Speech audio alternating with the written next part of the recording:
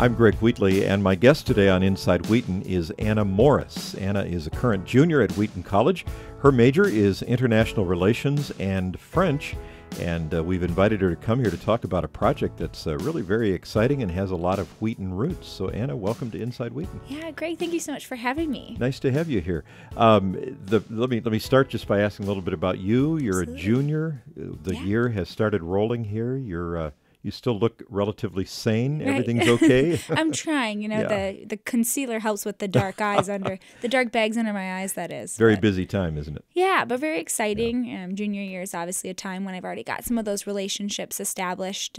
Classes have been going well, but getting off to a busy start, as they always do. So, international relations and French. Yes. Is that a strategic pairing? What do you hope to do down the road? Yeah, so I'm interested in international business, particularly in marketing and advertising. The French was a connection from family roots. I have family that are from France, and so picked up the language in junior high and just have not put it down since. I'd like to acquire fluency, so I'm going to be going in the spring to Paris to study abroad. Now that's tough. Yes, it's going to be really rough, but really looking forward to it, of course. Wonderful. And so, hoping to pair that with some sorts of international advertising. Yeah. Well, the project I mentioned is called Project World Impact. We'll talk about a website in a minute where people can learn more about this. But it's got some very, very strong Wheaton roots, even Absolutely. though you were telling me before we started this conversation, it's not officially a Wheaton project. That's right. Tell me what it is and how it got started. Yeah, so Project World Impact is a new company. It's an entrepreneurial endeavor of a Taylor University grad named Chris Lesner and a Wheaton student, senior Grant Hensel. It's a company that essentially connects nonprofits with donors and volunteers. So the site, projectworldimpact.com, is an online hub where nonprofits create free profiles and are able to share photos, videos, written information about the work that they're doing in an effort to appeal to donors and volunteers that can search for them by cause and by location. So we kind of say it's like a Facebook for nonprofits. You've got a profile, you can post information, but not nearly the upkeep of a Facebook profile where you're posting every day. This is more something that acts as a web presence and a marketing presence for you, where then people can connect with you, donate, volunteer, and get plugged in with your organization. So these are nonprofits of all kinds? That's right. All sizes, all different, kinds of causes that they support. Personally, on the site with working in content, and I can explain a little bit more about that, we have 11 causes that we've written content on to kind of educate the consumer, if you will, on the needs of these 11 causes in the 196 countries of the world. And so that's in an effort to sort of educate about the needs. But we acknowledge that there's far more than 11 causes that need attention. And so we've got nonprofits ranging from small, hyper-local organizations, food banks, homeless shelters, to large aid organizations like World Vision or Compassion International. Well-known organizations. Yeah. Yeah, in fact, before I came in here, I was looking around a little bit at the website. It looks like you have over 3,000 signed on already. That's correct, Greg. So this summer, that was our goal, was to get to 3,000 organizations. And by the grace of God, we were able to do so. The grace of God and the help of 19 other eager students who were willing to put in the hard work of cold calling and contacting nonprofits and letting them know, that this service is going to be available here. So tell me about the Wheaton connection. Why such a strong Wheaton presence in all of this? Right. So the founder, as I said, is a graduate of Taylor University. Actually, Chris, when he was at Taylor, started a marketing company that focused on for-profit marketing and really had success with utilizing the Taylor student body as employees. If you think about it, college students are eager to learn. They are incredibly intelligent. They are willing to work for a cause bigger than themselves, which often can mean taking a pay cut. And they're accessible in large numbers. So Chris wanted to follow a similar model with Project World Impact and knew through his dad, Bill Lesner, who's on the Leadership Council, that Wheaton could be a place with an ample supply of talented individuals to, staff his company with. So for the summer, he kind of decided he would source completely with students to start this company. We got a couple of Wheaton grads in there, but Chris himself, I should mention, is 21 years of age, and so he also is quite young. And so working with your peers is just a completely unique and exciting experience. The amount of energy that was brought every day was palpable, and I would say it was part of our success. Well, and one of the things, Anna, that you've mentioned, and I find as I run into students of your age bracket, I've got kids of my own. Two of them are a little older. They're 30-ish, but even with their age bracket, there's a huge passion for making a difference in the world. Absolutely. I think way more than my generation had. My hat's off to you. And I don't know where all that's coming from, but you're capitalizing on that too, aren't you? Oh, absolutely. I think the idea of Project World Impact, I mean, it's in the name. It's making an impact greater than, your small community or even your little constituency of friends and family. We're interested in impacting the work of these nonprofits, and in doing so, being able to touch millions of lives. I mean, we just really have a heart, everyone who works for PWI, for nonprofit work, and understand that two of the hardest things to gain are volunteers and donations, which is why we see PWI as being an awesome resource to connect socially minded individuals. As you said, I mean, our generation is full of them, as well as people who have given to these organizations for years and participated in their work faithfully. But to connect them with organizations that they're passionate about and that it's a natural fit for them to get involved is just, to us, something that's super important. So tell me a little bit, how would it work? Let's take it first from the nonprofit side. Sure. In other words, if I sign on with you, what am I getting out of that? Absolutely. And then after you do that, let's talk about just the average person listening and how they connect. Yeah. So if you're a nonprofit, what you're going to do is you're going to go to our site, which is projectworldimpact.com, and you're going to register your organization quite simply by putting in some of your basic contact information, particularly for the person who'll be managing the profile. And as I said earlier, this isn't going to be a huge management process of overhauling daily or posting new things. It's really as much as you'd like it to be. So after that, you'll be sent some profile building information. We pre-populate some of the basic stuff for you, so it's as easy as possible. But you get to choose videos, photos, written information that reflects the values and the mission of your nonprofit, and put that on there. And then basically, you get to monitor the way that people are interacting with your profile. You can see Google Analytics of how many people click on it, how many people who click on it donate to your organization, and sort of monitor the value of the profile for your organization.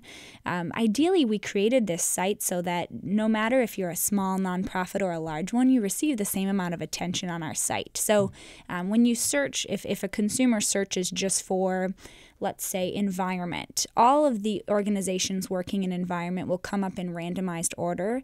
That's not going to be characterized or rather categorized by income, amount of donations, size, and number of employees. And that's intentional, I suppose, on your part, right? That is, because we'd really like to be based on quality of work provided and quality of the nonprofit based rather than on financials. Right. Gives the little guy as much chance as the major. Exactly. Yeah. And personally, what I found in volunteering is sometimes those small nonprofits are doing equally as important or valuable work, and we don't want that to be underlooked. So there's also an option on your profile for people within your company to write testimonials about working with your organization. There's a spot for people who have been served by your nonprofit to write testimonials, as well as then for people who are visiting your profile to write, I donated to this organization. I think it's really cool what they're doing, and sort of speak out in that social way that kind of our world has turned into with Facebook and Twitter about your organization, and spread the word to their friends. So we're hoping it will have kind of this snowball effect, as that, let's say I comment on DuPage Pad's profile and say, I love the work that you guys are doing. What a great organization. I share that to my Facebook that I just donated, $25 there. Then my friends see that and they want to donate. So we're hoping that it'll have a really positive effect for these nonprofits. So, and then before we turn to the other side and the average person looking around, obviously there's a fee for this, Right. because it takes a lot to be able to manage that kind of thing. How does that work? Yeah, so great question. Right now, we're actually keeping it free as a free service, and that's a decision that we made in order to assess the value, because we know that this is going to vary as far as how valuable it is monetarily for different nonprofits. So we're keeping it free, certainly for the rest of the year and possibly thereafter, in order to assess what kind of value this is giving to nonprofits. Because we know that as a nonprofit, your finances are tight, and going to places that we'd rather them go than to marketing, which is why we created the site in the first place.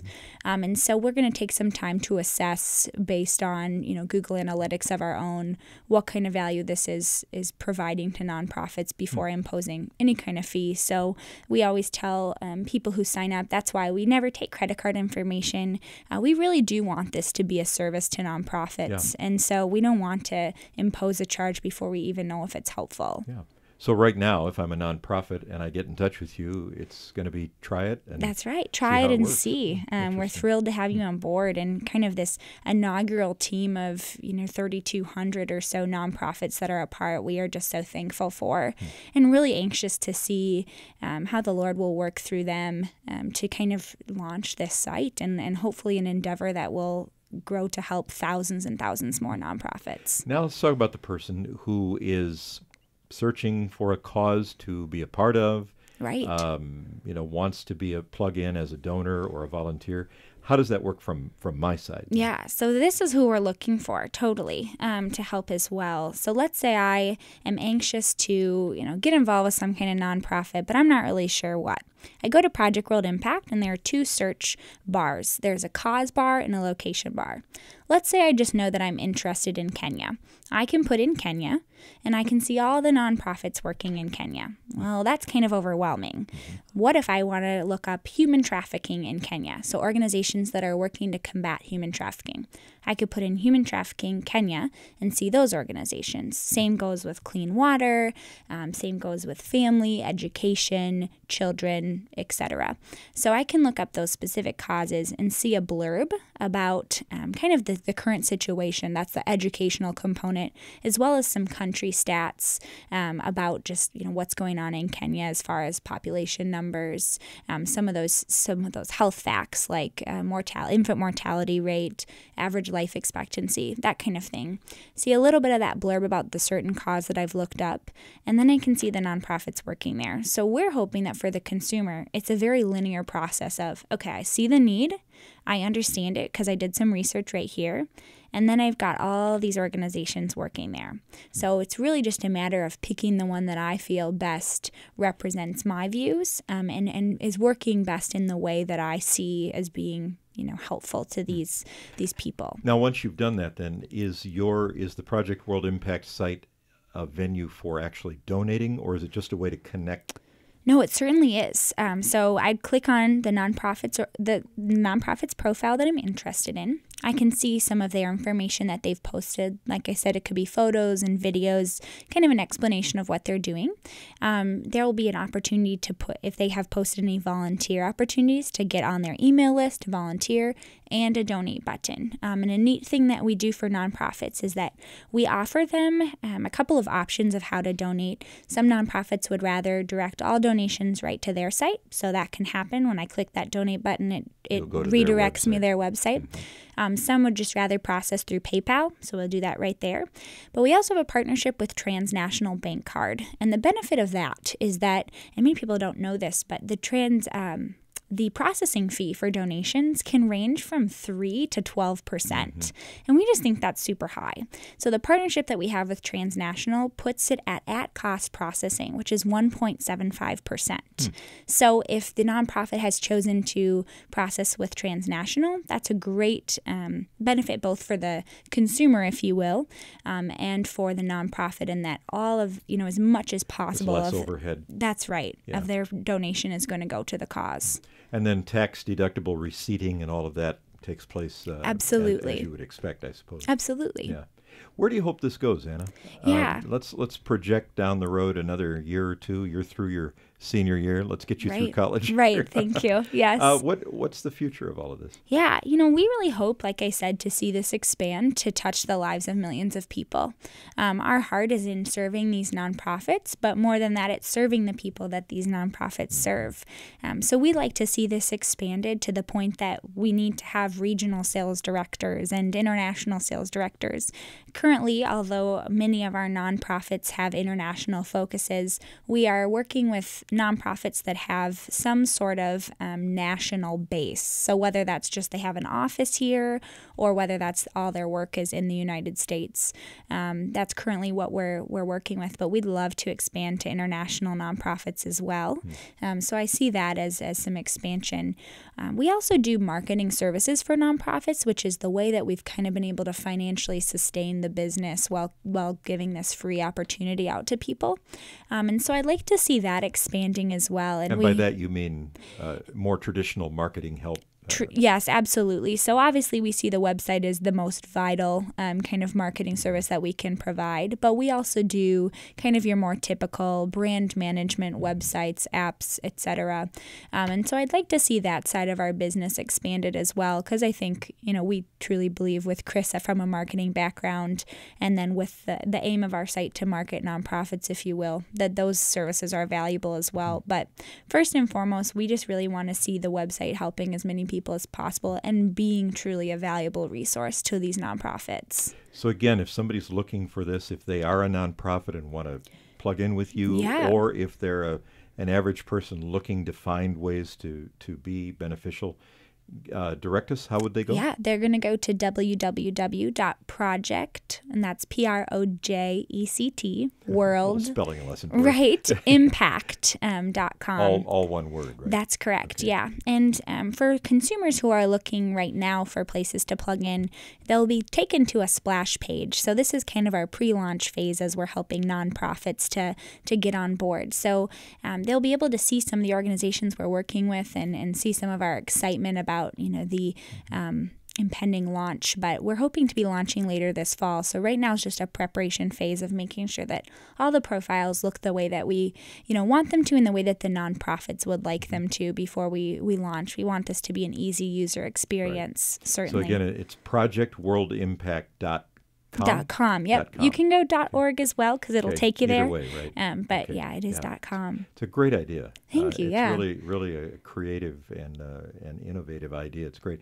Are you looking for people to actually help you, as in a staff person? Are you looking for that kind of help? We have a great team, but we are always looking, especially for interns. And we have a pretty cool internship program, particularly pertaining to sales.